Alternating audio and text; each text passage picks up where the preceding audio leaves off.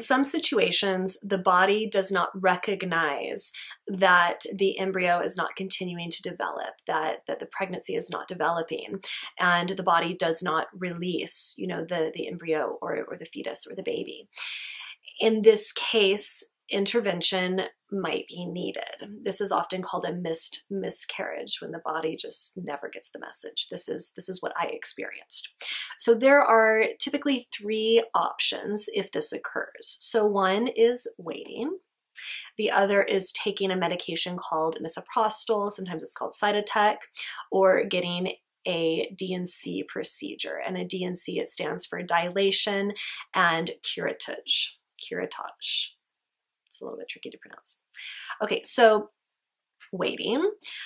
This is what I tried first. I gave myself about a week to see if my body got the message and began to move through the process of clearing the uterus on its own. This obviously involves the least amount of intervention, but it doesn't always work. Sometimes the body just doesn't get the message. For me, this week was really difficult because I was continuing to have more and more pregnancy symptoms. My body seemed to be developing more HCG. My boobs were getting fuller. I felt more bloated. I felt a little bit nauseous, and it really messed with my mind. If you select this option, at least initially, your care provider will want to check in with you regularly, because if you start to have, heavy bleeding, prolonged bleeding, or you develop an infection, if the body is not able to fully expel everything, in the uterus, obviously they need to know about that so they can support you. And of course, if the body just never releases, your care provider will talk to you about other options. Okay, and in this video, I'm really going to focus, in addition to the waiting, on Misoprostol. The next video will be on how to prepare for a D&C, what to expect from a D&C. So again, right now we're going to focus on Misoprostol. So Misoprostol, this is a synthetic prostaglandin medication.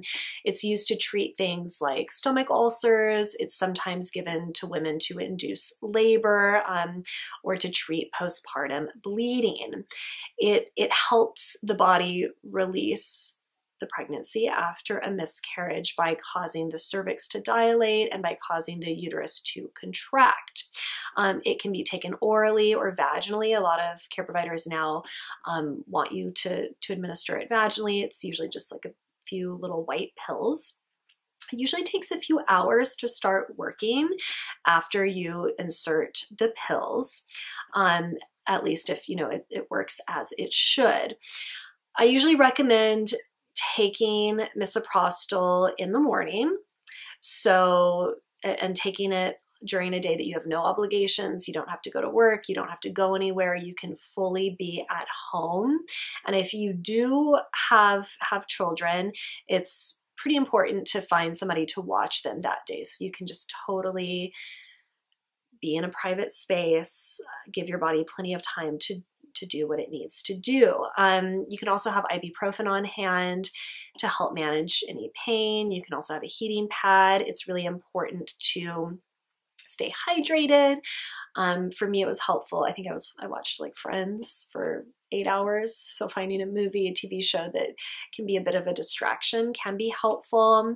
You also want to have an extra heavy pad on, and if you can, also lay on like a water resistant pad, because if it works, there's going to be a decent amount of bleeding. You also want to be wearing, pants, shorts, something that you don't mind getting some blood on if it does leak through the pad.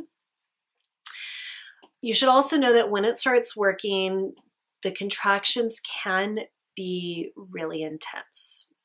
For me, they were almost as intense as they were when I was going through active labor with my son. Granted, it didn't last nearly as long, but it was more intense than I expected. And of course, each woman is different with what level of discomfort they have after taking Misoprostol. For me, it was quite a bit of discomfort.